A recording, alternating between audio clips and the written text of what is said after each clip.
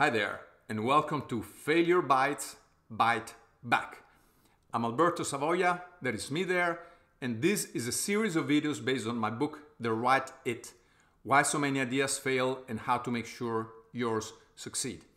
In this episode, an introduction to pretotyping, not prototyping, pretotyping, and I will illustrate pretotyping using one of my favorite examples, the Palm Pilot story.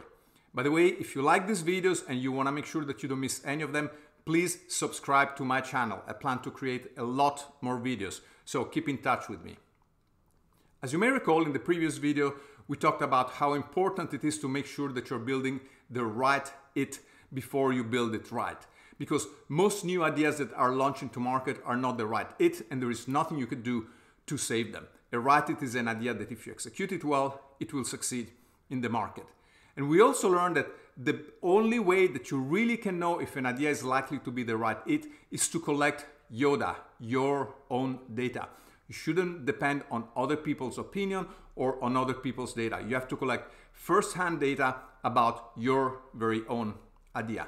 And we left it with the following question. Don't I have to build a product before I can collect YODA? And the answer is no. Do not build a product. Not yet, because we know that most products are not successful in the market. So you want to hold off, and before you invest a lot, make sure that you're building the right it. I don't even want you to prototype it. Not quite yet. Prototypes are great. I love them. But there is a step that we do before. We need to pretotype it. As the name suggests, pretotypes are something that you do before you actually prototype the product. A pretotype is an artifact or a technique that you can use to collect YODA, your own data, very quickly and very inexpensively. To put it into context, a pretotype should take you anywhere from a few minutes to a few hours, maybe a couple of days maximum to build, and it should cost you either nothing or a few dollars.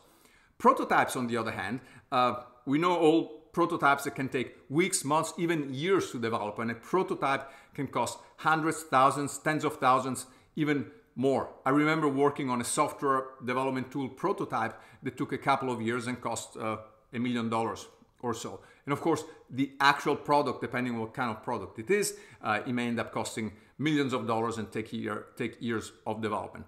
So pretotyping, as the name suggests, is something you do way before you build a prototype or a product, and you want to do it very quickly. Why? Because remember the law of market failure? Most new ideas will fail in the market, so you want to make sure that you test ideas very quickly and very thoroughly, and pretotypes are perfect for that. So to introduce pretotype, I will use one of my favorite stories, using one of my favorite inventors and innovators. This gentleman here is Jeff Hawkins. Among many innovations and many inventions, he is the creator of the Palm Pilot, the most successful, the first successful PDA, personal digital assistant. And here's a story of how he pretotyped it, although of course he didn't use that term because I hadn't coined it yet, his own idea. But before I tell you how he pretotyped it, first you have to realize why did he want to do what he actually did. And the reason for that is that his previous product, the grid pad, something that he developed that many people consider to be an engineering marvel, but a market failure, because it was too big, too complicated, failed in the market. So he spent several years and millions of dollars to develop a product that was, in our language, the wrong it. Determined not to make the same mistake, he had another idea for a much smaller product that would fit in a pant pocket called the Palm Pilot.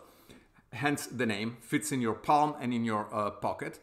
And before building it, he wanted to make sure that it was going to be a product that would succeed in the market. You see, a prototype, for him to build a prototype, as you see in that photo there in the middle, would have taken months, maybe even years. And he knew he could build it.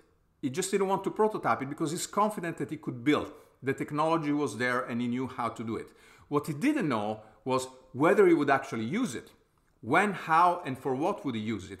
Will he carry it with himself in his pocket all the time? So he wanted to find an answer to those questions before firing up the soldering iron and building an actual prototype.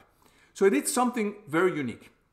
He got a block of wood, he whittled it down to the shape that he had in mind, And then using paper, he created some sleeves that simulated the user interface that he had in mind for the Palm Pilot. And just to make it even more realistic, he got a chopstick and he whittled it down to make it work as a stylus. So far so good. It's kind of a mock-up. You know, people build these mock-ups all the time. The interesting thing is what he did with this prototype. Remember, prototypes are a tool that you use to collect YODA. He went around with it pretending that it was actually a working product. So if somebody tried to schedule a meeting with him, he would pull it out and just tap, pretend that the piece of wood would actually have functionality. And while doing that, he collected very valuable data. He realized, well, if it's this form factor, I would carry it with me every day. And I would use it, say, 25 times a day. And the functions I would use the most would be a calendar, say an address book, a notebook, and maybe a to-do list. So doing all of those, he realized, at least for himself, that, hey, I have a winner. This is a product I would actually carry with me and use it. And it would be very simple. Now, this wouldn't be the last experiment, the last prototype that he builds, but it's an important starting point. Just convincing yourself that what you're about to build is something that at least you yourself would use. And since Jeff, even though very smart, is a normal person, he could extrapolate from that probably other people would enjoy using it as well. So there would be other tests, but this is the first very important test. Here's the key difference between prototyping and pretotyping. In prototyping, typically you try to answer the question, can we build it? Now you work on the form factor, figure out how long the batteries would last, how cheaply you can make it. Pretotyping asks a very different, but even more fundamental question. Should we build it? And why is this a more fundamental question? Because we've seen in previous videos from the law of failure that most new products will fail in the market, even if competently executed. They fail not because we cannot build them. Usually we can build them. It's because we built the wrong product. So once again, pretotypes are things that you do very, very early. You have an idea. Instead of jumping into a prototype and, God forbid, to a product, you want to pretotype it. You want to collect YODA. Then, once you have it, go have fun. Fire up that soldering iron, fire up your compiler, and build the hardware and the software, and then eventually build the product. So Jeff Hawkins did this. It turned out that the Palm Pilot was the right hit. In fact, it set the form factor for all the current smartphone. No question about it. The Palm Pilot was the right hit, and pretotyping helped Jeff Hawkins discover that it was. Now, the pretotyping technique that Hawkins used, by the way, again, he did not use that name. These are my names. I call that technique the Pinocchio. Pinocchio was a wooden puppet that wanted to be a boy. So here what we have is a wooden tablet, a piece of wood with a little stylus that wanted to be a live working PDA. Pretotyping is just, the Pinocchio is just one of the several techniques that I teach in my class and that I include in my course. All of them are covered with many, many, many more examples similar to the one I've just shared with you in my book, The Right It.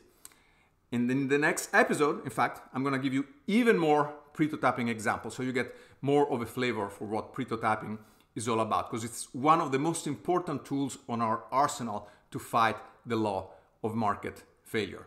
So I hope you've enjoyed this video. In fact, I hope you enjoyed this series. My book is finally out. You can buy it now at any bookstore. And remember to come up and check for more videos, subscribe. I hope you get the book. If you get it and like, write a review, and I hope to see you again very soon.